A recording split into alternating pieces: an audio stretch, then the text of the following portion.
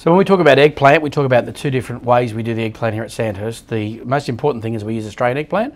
So we're using fresh eggplant that we get on a daily basis. This is the fresh eggplant that we get, and we process it in a few different ways. The different ways we would process an eggplant, one is the traditional way of cutting the eggplant and putting it under salt. So with this method here, we will cut this eggplant into strips, and then what we will then do is we'll actually put salt on it, and then we'll actually allow the product to cure under salt, which is just like curing olives, but you're actually then slow curing the product. By putting the salt in, removing moisture, but also then making the product a different flavour altogether.